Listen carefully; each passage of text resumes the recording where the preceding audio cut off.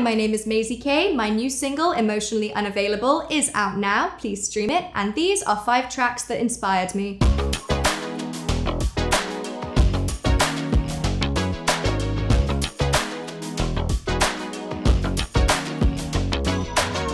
Oh, how do I pick just 5?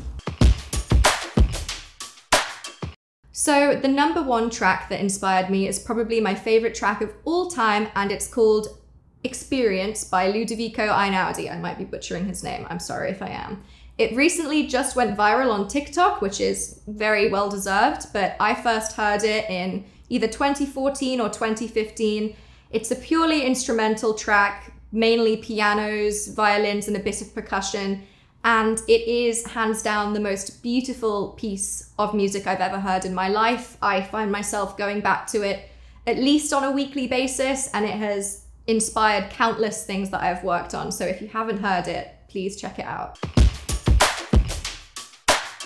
The second track that really inspired me is Adele's Rolling in the Deep. And I know it might sound like a basic choice, but it was the first time as a kid that I really saw pop music that hit the radio and was upbeat, that still had a lot of meaning and value in the lyrics. And that's something I've always really wanted to try and accomplish within my own music. Sometimes I'm guilty of getting stuck in sad ballad land, so I always sort of keep that track in the back of my mind as a reference, that you can do a meaningful song and still have it be upbeat and fun sounding, and you want to blast it on the radio. It doesn't just have to be sad.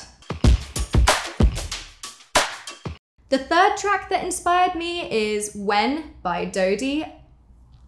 I love the live version of this song. I think it's absolutely beautiful, and it says a lot really about the sadness of growing up and losing childhood and losing innocence and sort of feeling like you're not doing life right, which is something I feel like a lot of us really struggle with.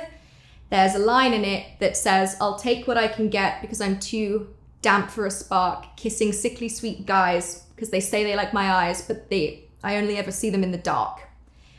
I think that's a really, really poignant line to say that people don't really see who you are or know who you are, and maybe you don't even know who you are. I think growing up, that really meant a lot to sort of know that she empathized with my struggle, and I would listen to that song every time I needed to cry. The fourth track that really inspired me was Someone You Love by Lewis Capaldi. I think for a long time, music on the radio was very electronic, and that's fine, but as someone that really sort of wanted to eventually be more of a songwriter, a ballad writer, Someone You Loved really excited me, because it was the first time really since Adele that I've seen a new artist make it to radio with that same art of storytelling and simplistic instrumentation, which is ultimately what I hope to achieve. So I think that sort of always gives me a boost of optimism to be like, that music is still working. This man has built an incredible career off of doing that exact thing, and hopefully one day I can too. And the final track that inspired me is Kesha's Praying. Now, funnily enough, Kesha was actually the first pop artist I ever heard when I went to high school when I was 10. Before that, it was literally all musical theatre and like Celine Dion, Queen, Barbra Streisand. First pop song I ever heard was TikTok, and I was like, what is happening? When Praying came out, I absolutely lost my mind. I think I was bawling, I was playing it on repeat. I listened to that song every day for months.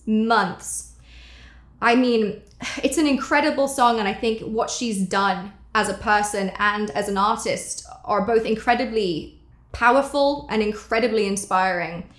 The lyrics about sort of saying, you know, I had to learn how to fight for myself, and there's no malice in the song. There's a lot of pain in the song, and there's a lot of healing in the song, but she manages to convey all this dual theme of pain and power without actually ever saying anything aggressive.